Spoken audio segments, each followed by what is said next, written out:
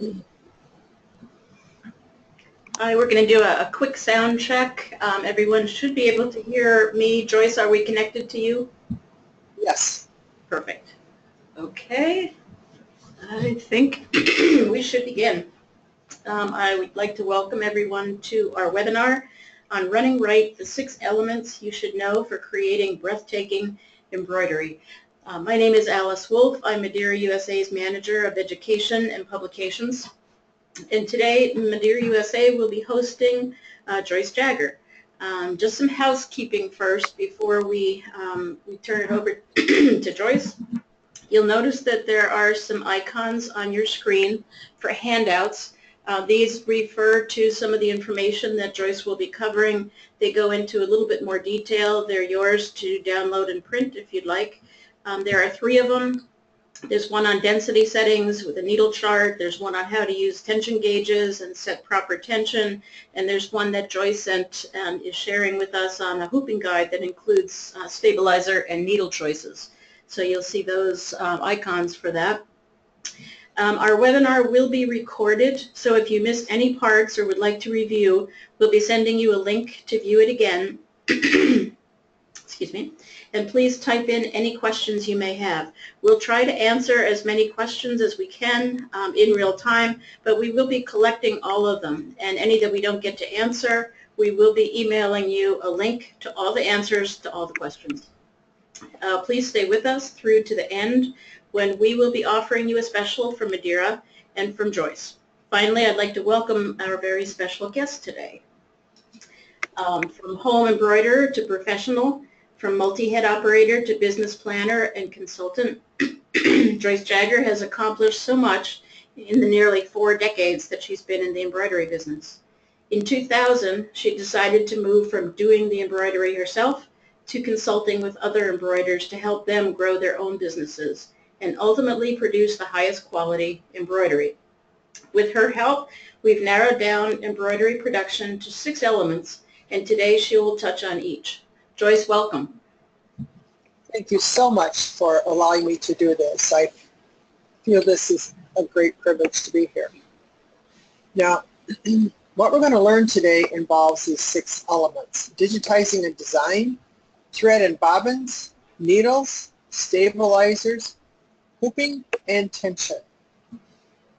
Now, either you do it yourself or you contract it out, but digitizing is where it all begins.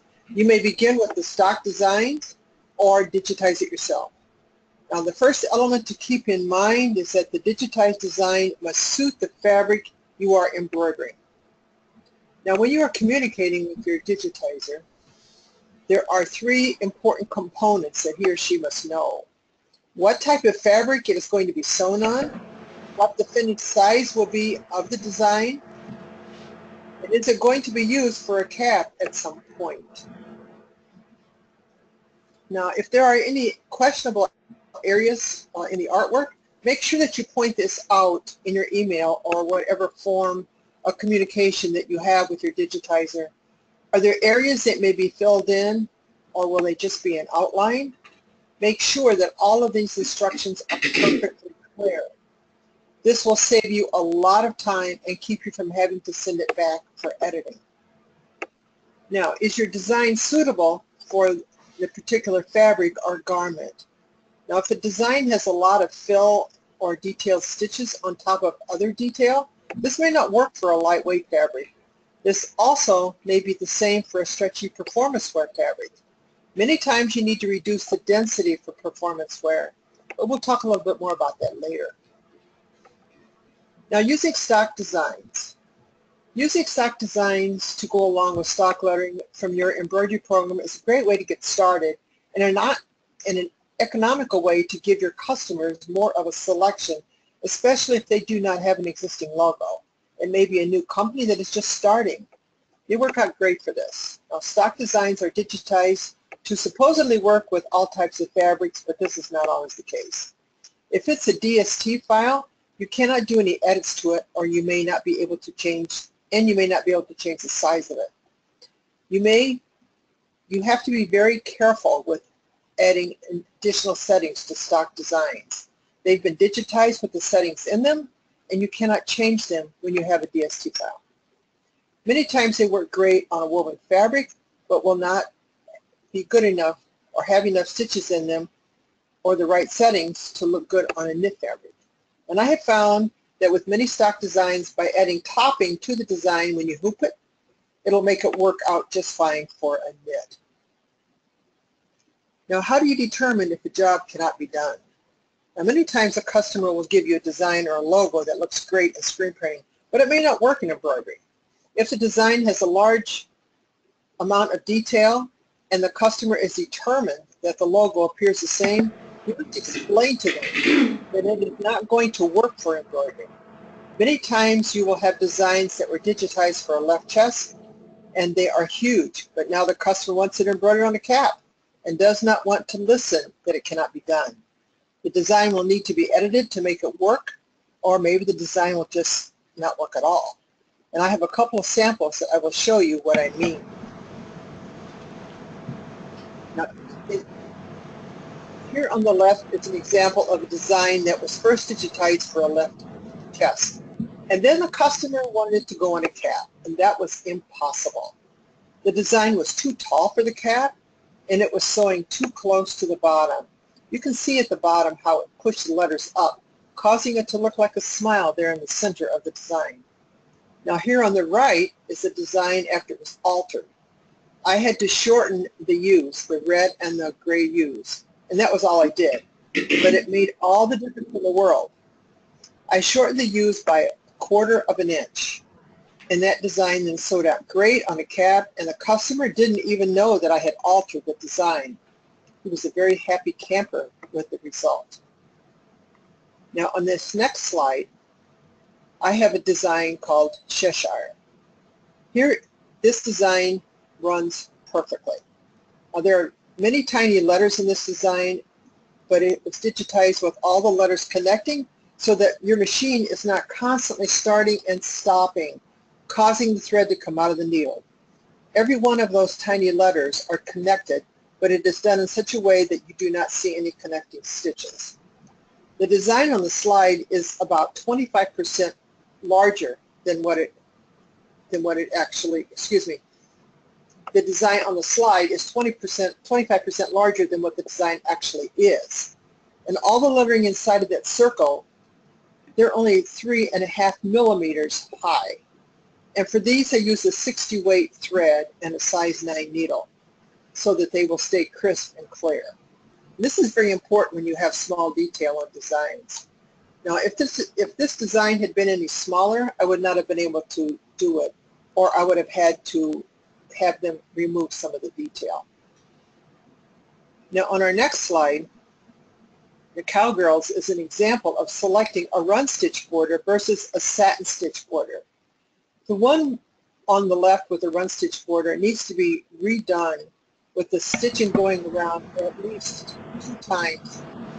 And yet it does not look as neat as the satin stitch border, especially when the thread is a light color. If it was a darker color for the border, it would not look so bad. Now, changing the run stitch border to a satin stitch border made the entire design look neater and of higher quality. Now, in this next slide, this is a sweatshirt and a cap with a dog on it. Now, the sweatshirt is on the left, and this was a perfect example of a design that was digitized for a sweatshirt, and it was great. However, it would not work on a cap. This design was much too large and had to be resized for a cap. Also, for a cap, the design should always be digitized from the bottom up and from the center out. Now, for the left chest, this is not the case. It usually starts in the center and runs left to right. Now, there's always exceptions to this rule, depending on the design and how many elements that you have in it. Now, on the next slide, we're going to be talking about our second element, top thread and bobbin thread. Now, these are, you have many choices, but your first choice when selecting should always be quality. You can avoid many thread breaks when you are using quality thread. You choose and stick with rayon or polyester. Now, stick with rayon or polyester on your machine.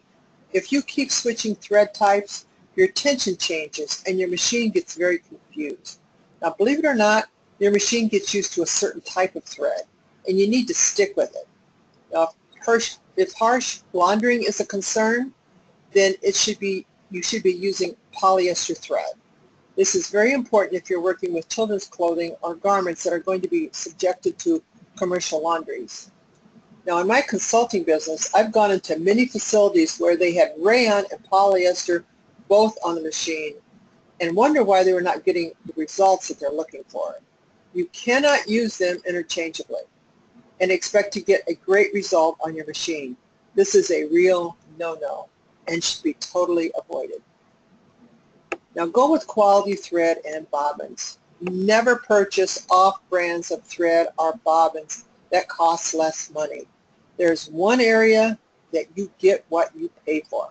You end up with thread breaks, fraying thread, inconsistency in the flow of the thread through the machine, and even colors that run. Do not ever do this. You will pay dearly for it. You pay either upfront for a quality product, or you will pay in the end with extra labor or an unhappy customer. Now, magnetic bobbins that are a popular choice today. Magnetic bobbins will run longer and more consistently. Now, there's two types of magnetic bobbins. You've got a magnetic core and a magnetic sided bobbin. Most of them will run all the way to the end with the same thread tension. Now, many of the cheaper bobbins, cheaper paper-sided bobbins, at least the ones that I have used, will change tensions about 3/4 of the way through, and you have to end up throwing out the rest of the bobbin, or you're going to end up with a bird's nest or loose stitches. It's just not worth it. Now, this is another reason why you should not choose a cheap bobbin. Joyce, a question for you regarding bobbins. Do you favor using bobbins that match the textile color or just the regular pre-wound bobbins that come in black and white? The pre-wound bobbins, absolutely. You get better consistency with your tension if you use the pre-wound bobbins. Does that answer the question? I think so. Thank you. You're welcome. Now, I wanted to talk a little bit about thread breaks here.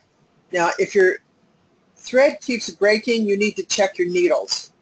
Do you have a nick on them, or is your thread path on your machine?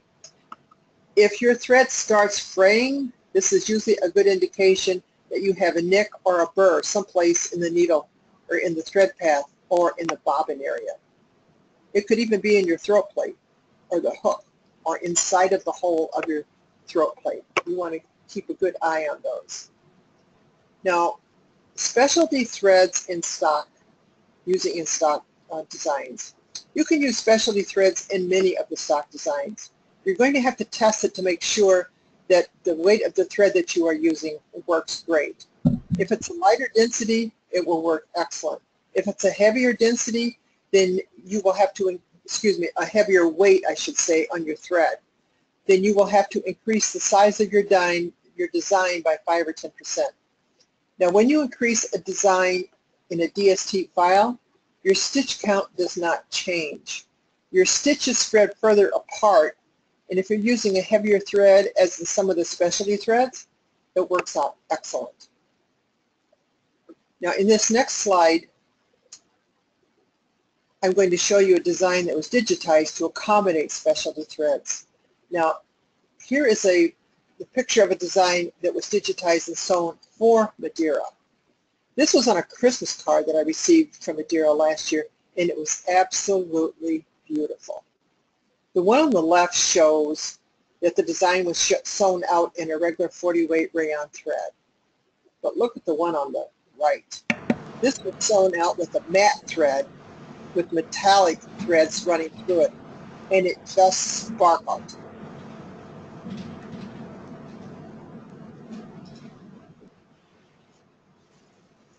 Now, our next element is needles.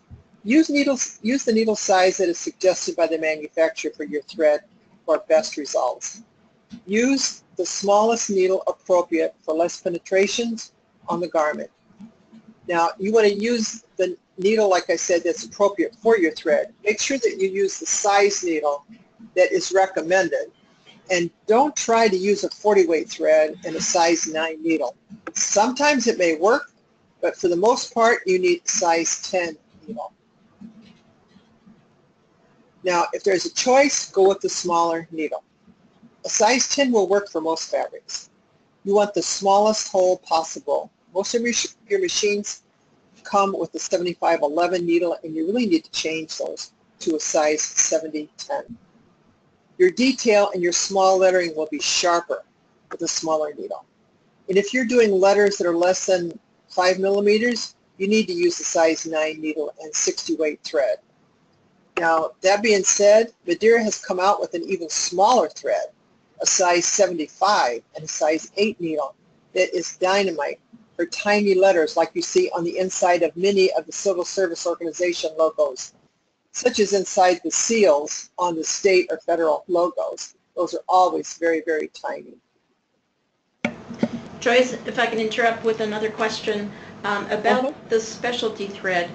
You had mentioned that switching back and forth between rayon and poly can confuse a machine, and this person wrote in asking if switching specialty threads on a stock design would also confuse the machine. Well, you just absolutely need to check your tension to make sure that it's going to work. That's all. That's the only difference. Okay, thank you. Now, always use sharp needles on your woven garments. And I have found that many people do not know the difference between knit garments and woven garments, so I created some charts with pictures showing you the difference. This is going to be very helpful to you and your employees. And there's a link in the side on the screen for you to download them, and you will also be getting a link in an email. Now, there's one exception to the rule of woven fabrics. Satins should be done with a ballpoint needle. If you do not use a sharp needle on satins, it could cause it to run. Now, you want to use ballpoint needles on your knits, always, always. On the fabric guides that I send you, I have listed right on the fabric guide which needle and which back to use. On one of my consulting jobs in a large company, they were complaining about how bad their caps were running. And they were actually using ballpoint needles on these caps. And they were using ballpoint needles for everything they did. And their work was far from high quality. Now, if you make the mistake of using ballpoint needles on a woven fabric, such as a cap, it can look like it was chewed up after it was embroidered. It does not give the smooth embroidery on a woven like a sharp needle does. And you can see on the left of the screen here 2 excellent drawings showing you the difference between a knit fabric and a woven fabric. The knit is a very unstable fabric, while the wovens, most of them are very stable. Now, on this next slide is an example of an embroidery that was done on a t-shirt knit. This was done with a sharp needle. And when I examined the piece and checked the needle, I found out that it was also dull. And that's what caused the loops at the top of the H. Now, worn or wrong needles can create holes in the fabric, and on knits, it can create runs. You need to be careful with this. Sometimes you can get away with the sharp needle on a knit, such as a bouquet, if you are using 70-10 needles, and they are new needles. It is strongly recommended that you change your needles if you are working with knits, especially with performance wear knits. You can count on holes in your fabrics if you do not switch the ballpoints on these types of fabrics. This can have a huge effect on your design. Now, Joyce? Yes? Sorry, a quick question again. Someone wrote in, what do you mean by it will run if you use a wrong needle on a knit? Could you describe that? Well, a knit is a knit. I mean, it's not a woven fabric, and if you use a ballpoint needle punches a hole in it, and it can cause it to run. It can, just as if you were knitting a design and you had caught the thread, it can cause it to run. That's what I mean. And the running, people remember nylon stockings or pantyhose. Correct. That's, if you get a run in it, that's what a run would be, and that's what you run the risk of causing into your knit fabric. Just like stockings, that's what somebody wrote in. Joyce, Okay. also, what type needle do you recommend for caps? I recommend, well, start out with a 7010 sharp. Okay. And if that isn't big enough, then go to a 7511. But for all of my caps, I use the 7010 sharps, even on my flex fit caps. Okay, thank you. Mm-hmm. Now, speaking of quality, do you see the dot that is connected to the bottom of the I here on this word where it says housekeeping? This is a real no-no when it comes to paying attention to detail and showing that you are creating a quality product. You always want to disconnect that dot on that I. Now, on our next slide, we have a chart for needles. Excuse me.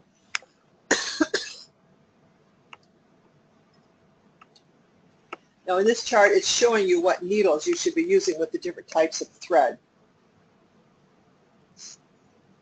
And on our next slide, we're talking about our elements of stabilizers.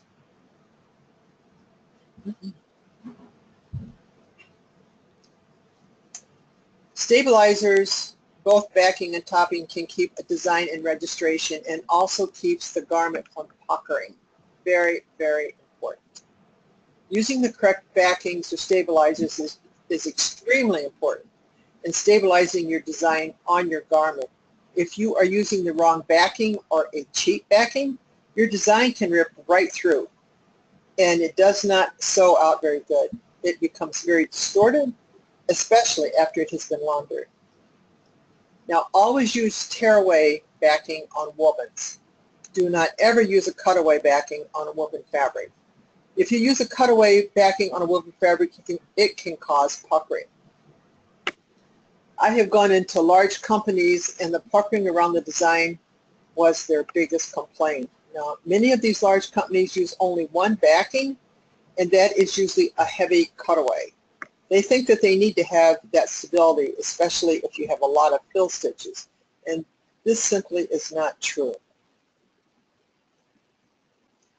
I had a contract job for a long time that was 135,000 stitches with a lot of fill that we did on the back of cotton woven shirts.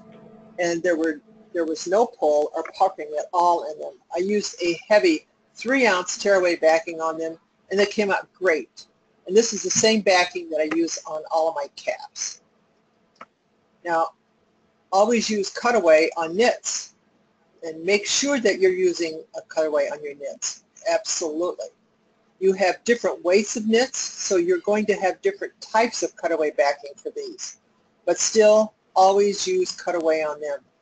Now, that being said, I have found that the perfect recipe for the knits, such as a lightweight knit, is 2 layers of no-show Weblon backing and 1 layer of crisp 1.5-ounce tearaway.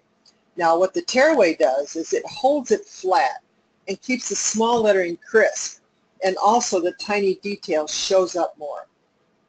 And on the performance wear, Madeira has a very lightweight woven backing called Performance that works out great for any type of this situation. It gives the performance wear more stability, and it helps to control the stretch in the very stretchy performance wear. And this extra layer of crisp tearaway added to this, again, helps the tiny lettering on the shirts using the woven backing as well. Joyce, I'm sorry, I just want to interrupt very briefly to answer one question. A fabric that has nap is any fabric that has texture to it, like a fleece or a terry cloth. It has height to it. And I'm interrupting here because I know that Joyce will be referring to it again for some other reasons later on, but it's a corduroy, fleece, terry cloth, any fabric that has height to it. Thank you. Sorry. Oh, that's okay. Now, on heavy knits like sweatshirt fabric and fleece, you always use 2 layers of the 2-ounce cutaway. Now, stick-on backing for small items.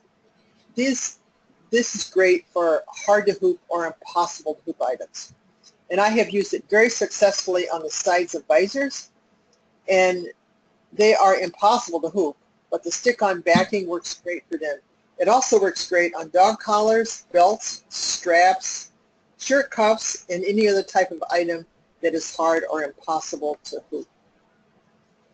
Now I want to talk a little bit about topping and the importance of using topping on some of your fabrics. Topping increases the visibility of stitches on fabrics with a nap, such as a fleece or a terry. Now, I use topping on all my knits. It really does make a difference in your finished product. It keeps the thread on top of the fabric, and it also lubricates the needle in helping it to glide through the fabric easier with less issues. Now, topping is used on all fabrics with nap. You always use a topping on all fabrics that have any type of nap, such as a terry cloth. And it also needs to be used on fleece and works great on any type of fabric that has a rough texture, like you were saying with a corduroy. I've even used it on caps that have a heavy texture and on caps that have been made from the knit mesh fabric. Now on our next slide, these are some samples of sticky backing, products that have been used with sticky backing. In the garment, in the picture on the left, this is the bottom edge of a curtain that was done with the sticky backing, and you can see how nice and flat it holds it as it embroidered those squirt symbols.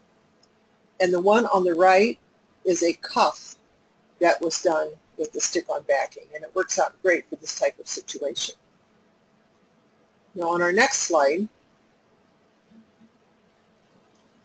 the picture on the left, the first picture, this is showing a design that was done on a performance wear knit, and there are several things wrong with this.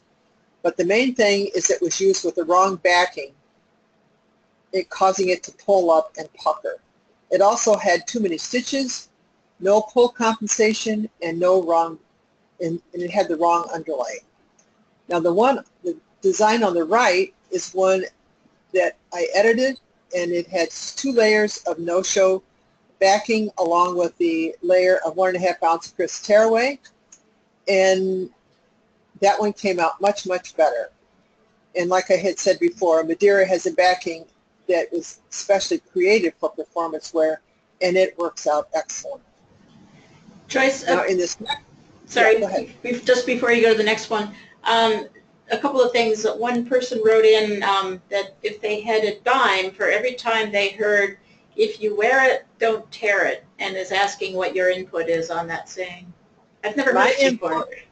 Oh, I've heard it many, many times. Okay, you're the right one to ask then. Yes, and it is so wrong, and I think that comes out of the home industry. I'm not sure, but it's wrong. You want to always use you want to use tearaway on woven garments and cutaway on knits. Yes, absolutely. You're going to get a much better result when you use the tearaway on woven garments. And one other person asked about using the stick-on backing. Is that a problem on the machine and the needle, the adhesive that's on it? Well, with the needle, very often you have to stop and take a piece of a cotton ball and put alcohol on it and run it down the needle, and that takes the sticky right off.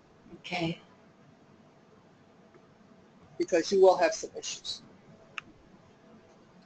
And before we go any farther, also another thing that works great that I don't have in my notes or anything is when you have a design that no matter what you do, like it's one that's got rainproofing on the back of it, or excuse me, on the front of the fabric, that's a perfect example, and it keeps wanting to skip stitches.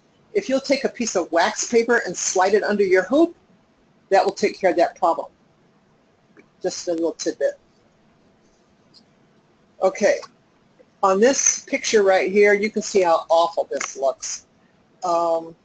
This was a white t-shirt that was done with just regular cutaway thread, regular cutaway backing. And it just looks like a patch or a badge on the back of the fabric, and it's awful. If that had been done with the no-show backing, you could hardly detect it. So this is huge when you're trying to service your customers with high quality work. So please, please remember that. Now in our next picture, this is a lightweight fleece that needed topping something fierce. You'll see in the picture on the left that parts of the design just sort of sink into the fabric. And yet the one on the right, this is a huge difference. They both stand right up on the top of the fabric, and you can see all of the design, not just parts of it. Huge difference. Now on our next slide, we're going to be talking about hooping. Hooping should be taut, not loose, in order to hold the item perfectly while it is being embroidered. There should be no puckers or loose areas at all within the hoop. And the performance wear demands special attention. These slippery, stretchy fabrics need to be hooped very tight, but you must be careful not to stretch them. And if you do, they will surely pucker. Now, magnetic hoops, they solve many, many issues. Magnetic hoops are used for very thick, difficult to hoop items, especially for items like Carhartt jackets or bags. And the magnetic hoops hold the items tighter than the clamps that have been so popular for the past few years. These magnetic hoops are fantastic, my own personal opinion. And on this next slide, we have a sample of a standard hoop that was hooped correctly and a magnetic hoop. And in the magnetic hoop, you can see how tight that fabric is and how it holds that just perfect. And the one on the left is a standard hoop, and again, you don't see any pulls or puckers or loose areas in that hoop, and that is the way that it should be hooped. That is perfect. Joyce, have you heard in your travels anything about magnetic hoops damaging the computers on these machines? No, I've never heard of that, anything like that. Okay. Not to my knowledge. Is that something that you have heard? No, it was a question that just came in, so I just wanted to put their mind at rest. Because I've never heard of it. No, absolutely never heard of that. And I go into very, very large companies that's all they use. They've got multi-head machines, and that's all they use is magnetic hoops. So I think I would have heard about it. Right, and we have some people that are writing in saying, I use magnetic hoops and there's no problems. So I think it's an urban myth and not true that using magnetic hoops will hurt the computer part of the machine or the bobbins. Yeah, they aren't. The people that came up with these magnetic hoops have been embroiderers for years, and they know what they're doing. So, okay, element number 6. Now, always take time to set the upper and lower thread tension before beginning a new design. And you need a top tension gauge and a bottom or bobbin tension gauge. Absolutely, for each, these are must-haves, and I'm going to talk a little bit more about that. But before I do, I want to tell you a little story about using these tension gauges.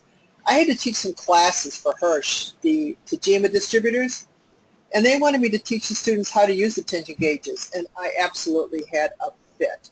I had been testing my tensions by hand for over 30 years and using the feel method, and I felt that was adequate, and I was very familiar with that method, and that's what I wanted to teach. But they would not listen to me, and they insisted that I use the gauges. After all, they were selling them. Well, that was something that I had to learn before I could teach it, and I spent quite a bit of time trying to figure it out before the class, and I frankly was very nervous. There was no one there to show me how to use them, and what if I messed it up or I didn't do it right? Well, I got through that little session, and when I finished and went home, I took the tension gauges with me, and I decided to use them on my own machine to see if they really did make a difference. And I was shocked. I could not believe how much better my machines ran. They eliminated thread breaks, thread fraying, and my tension stayed better when I used the thread tensions. Joyce, I'm going to just interrupt again. I apologize. We're a little bit halfway through our webinar now, and I think some people are concerned that their questions might not be answered by you right now. I just want to assure everyone that we are collecting every single question that comes in. They're not wasted. They're not disappearing.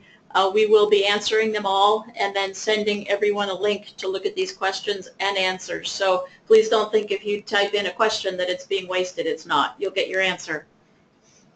Thank you. Very good. Okay. I'll try to hurry a little bit too so we can get more answered. No, you're doing fine. Now, the picture on the left here is the top tension gauge. Now you want to wrap the rayon or polyester thread around it and pull it straight towards you, and the proper measurement for the rayon thread should be about 100 to 120 grams. Now this all depends on your machine. Each machine has its own personality, and you want to remember that. But if you have it set correctly, and I will show you on another screen your tension set correctly, then your design will sew up perfectly and you'll have no thread breaks. Now if you're using polyester thread, you're going to need to have a higher tension, which is about 130 to 150, and either one of these threads will sew out great as long as you have the top and the bobbin tension set correctly. Now there's a misconception out there that the rayon thread breaks easier, and you'll have more thread breaks with rayon than you do with polyester, and this simply is not true. If you have your tension set correctly and your design is done properly along with your hooping done correctly, it will sew out perfect with rayon or polyester. I just wanted to clear that up about the rayon thread breaking easier because it just isn't true. Now, on the right is our bobbin tension gauge. Now here in this picture, this is that's okay, you can go to the next one. Here is a picture of showing you the tensions being how they should be set. Now the one on the very left, you can see there is no bobbin thread showing at all, and that is way too loose, way too loose. The one in the center, your top tension, is too tight. So you have to loosen that, or you have to tighten your bobbin thread, one or the other. And sometimes you have to just kind of play around to figure out which is it. However, you don't need to play around if you use your bobbin tension gauge. Okay? Remember that. Now the one on the right is just perfect. You need 1/3 top thread, 1/3 bottom thread, and 1/3 top thread. And when you've got that, your tension is perfect. So now, troubleshooting. When faced with an issue such as puckering, or your design is not staying in registration, or you're getting thread breaks, your design is being distorted, or your fabric has been damaged, or your embroidery just does not look as good as it should, there's often a very common solution. Now, in our next slide, I'm going to show you puckering. Now, puckering can be avoided when your design is digitized properly and you are using the right backing and your garment is hooped properly. Now, this design was digitized for a knit, and yet it was used on a woven fabric. It has been hooped with the wrong backing. You always want to test your design out on the same type of fabric that you are going to be using for your finished product. Now, my perfect backing recipe for a woven fabric is 2 layers of 1.5 ounce crisp tearaway backing or stabilizer. Now, never hoop more than 2 pieces in your hoop at one time of the tearaway backing. And if you see a slight pucker and you have your garment hoop tight, take another layer of the 1.5 ounce crisp tearaway, fold it in half, and slide it underneath the hoop before you start sewing. This will prevent it from puckering, and it just holds it flat. I was working with a very large company that had this issue on lightweight, stretchy shirts. And it was so bad that the salespeople decided that they were not going to sell those items any longer until they got someone in to help their operators with this problem. So they called me to solve their problem, and this is the solution that I came up with, and it worked out great. So remember that. If it looks like it's going to pucker to begin with, take an extra piece of the crisp tearaway, fold it in half, slide it under the hoop, and you'd be amazed what it does. I've been doing this ever since I came up with that solution. Now on our next slide, this Indian head was done on a very stretchy performance wear, and it's the same design that had been used for years on a bunch of other garments, any other type of garments, but this time the customer wanted performance wear. And it was done with a lot of heavy density, and you can see what happened. Now, again, it worked fine on other types of fabrics, but not on this one. And the fill stitches were pushing to the left, and the border just did not match up at all. Now you can see that it still has topping on it in my picture here. And if topping had not been used, it would have been worse. And after about 20% of the density was removed from this design, it sewed out great on this performance wear. So that's just another tidbit about performance wear. The design densities need to be a little bit lighter than they do on your other knit fabrics. Joyce, when you're combining two pieces of backing, whether they're the same or not, do you recommend turning one? Someone asked about a quarter turn, or do you think that's necessary or no? If you have a good backing, it's not necessary. If you have a cheap backing, yeah. Okay. Yeah, absolutely. Because on a good backing, it's more even. On the cheap backings, they're not. Okay. That makes sense? Yep, it sure does. I mean, that's the fact. So if you got cheap backing, throw it out and get new ones. Okay. Just another little tidbit. All right. Now in this one, this design had a lot of fill stitches, and it was pushing down. And you can see the one on the left. It had a run stitch border at the bottom, and it just did not cover it. The fill stitches just pushed right down below the run stitches. So I added a satin stitch, and it covered it up nicely, and it made the design look like a much higher quality design. You've got to be very careful with that when you're designing your embroideries, or you're having them digitized, either one. Every one of these fill stitches were going all in the same direction, and that's wrong. They need to go in different directions. I've got another just a little tidbit there. Okay? But by adding that satin stitch, that helped to save that design. Okay. In our next slide, here is a collection of must-have items that will help prevent thread breaks when the tensions are set correctly. The machine must be oiled properly, the right needles must be used, and make sure that you are oiling your hook area every 4 hours of machine operation. This little pin oiler that is right there above the tension gauge is your best oiler to use. It only dispenses 1 drop of oil, and you're not going to be getting oil all over your garments. It is perfect. Now on our next slide, here's an example of lettering that was very simple and easy to do, but if it is not done correctly, it will ruin the effect of the job, and you surely will not show up in high quality.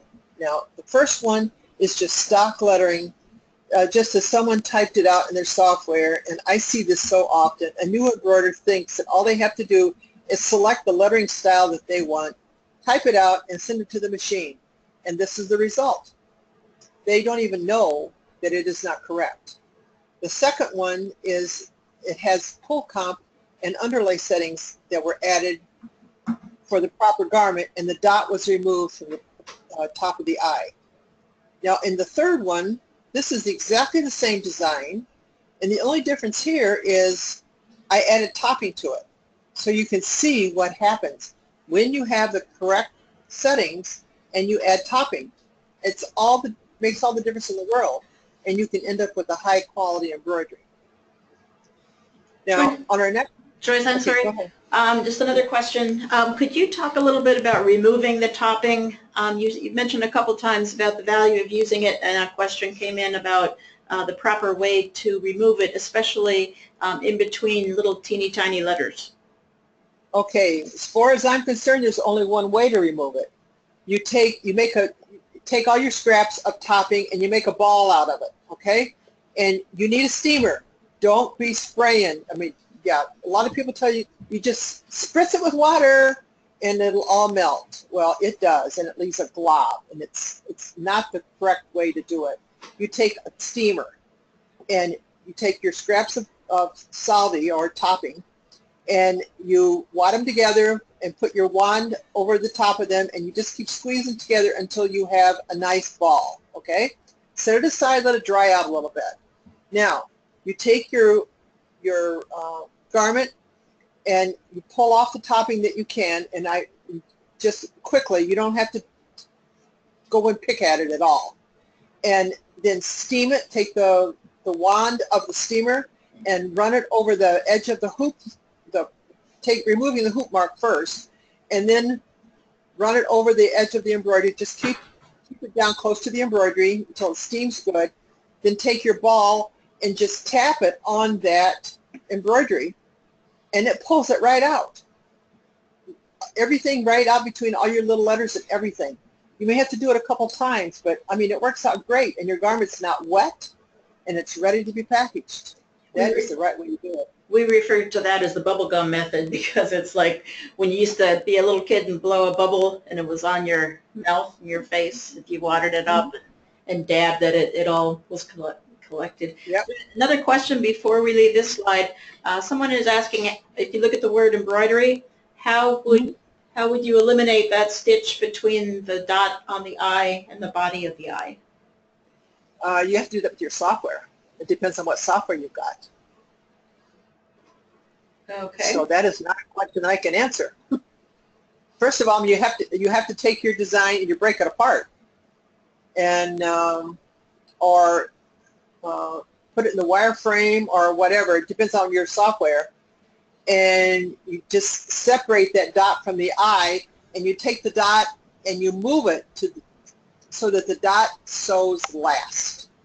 Oh. Okay. Okay. So, and in some softwares, that's all you have to do. But make sure you add a lock stitch to the dot.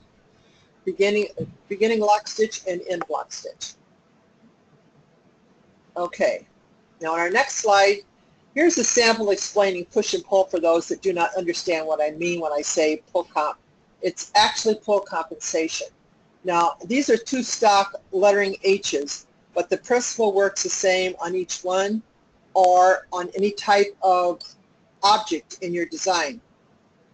You've got stitch points or pull-in or penetration points on your lettering or your segment, and you have expansion or push points, which are on the open ends, and they're on the opposite side of the penetration points. Now, you must bring in those areas or cut them short. This is called push compensation. Now, it does not matter if you're working with a letter or a shape. It is true for all different shapes, and it also is true for angles of your shapes.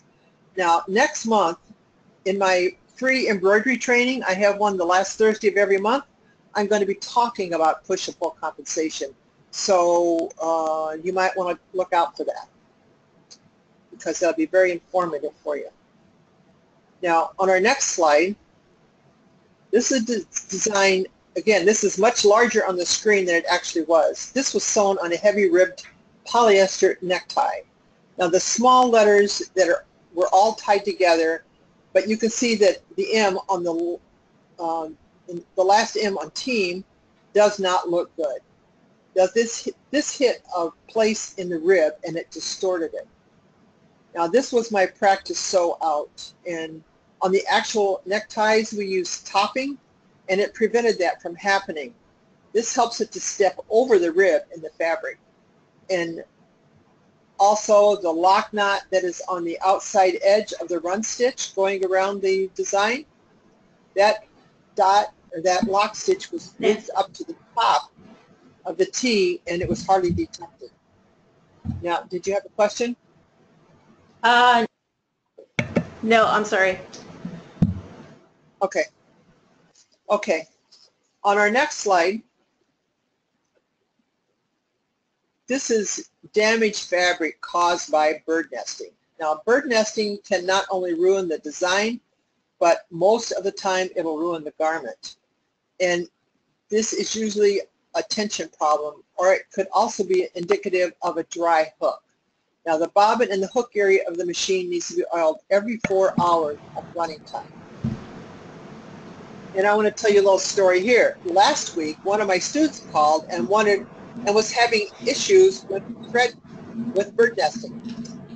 He had his tension set right, and he had changed his needles, and he had everything done right. He was talking to my son, who is one of our coaches, and asked him if he had oiled the hook on the machine that day, and he said, what? He was not even aware of the fact that he was supposed to do this. This is huge. If the hook dries out, it can surely cause bird nests. The thread gets caught, and it just keeps getting worse. Oiling that machine every 4 hours of running time is extremely important and will prevent many issues in production. Joyce, would you recommend using topping on caps? On caps that have a heavy rib have a heavy rib on them, or the knit caps, yes.